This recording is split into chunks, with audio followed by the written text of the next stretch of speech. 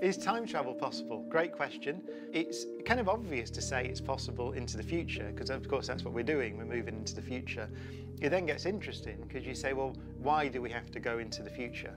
Why can't I stop going into the future? Well, you can vary the rate at which you go into the future relative to someone else. For example, if I was to get in a rocket now and accelerate off, even at 1g, right, just a sort of acceleration I could take, and head off and end up traveling relatively close to the speed of light, and let's say go to the Andromeda galaxy, and then, which is 2 million light years away from the perspective of the Earth, and then turn around and come back again.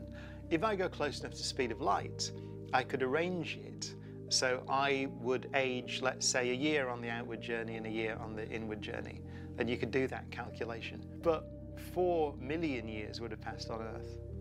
So I would come back on that journey 2 years older, but I'd arrive at the Earth 4 million years in the future.